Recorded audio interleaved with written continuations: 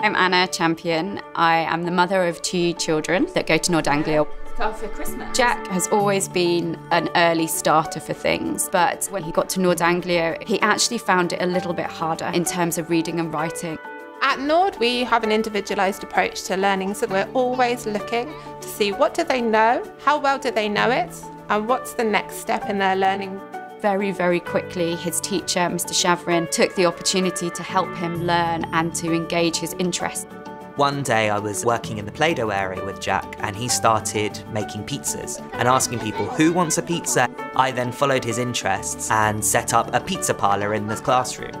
Some of the children were making pizzas, some of the children were taking orders. The idea of learning through play has really benefited our children because the spaces that they have are completely maximised to allow them to explore their own interests. Jack, you can be the chef. He started picking up pencils and making little marks, and those marks were representing his orders. It gave him a purpose for writing. We have been working on his handwriting and how he can manoeuvre the pencil.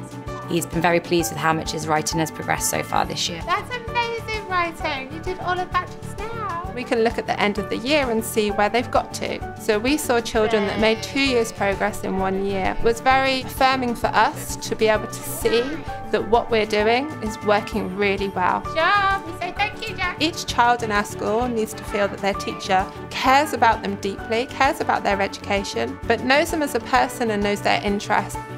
I couldn't be happier that my kids are here. The teachers care a lot about them, and the whole community is one that I would recommend to other people.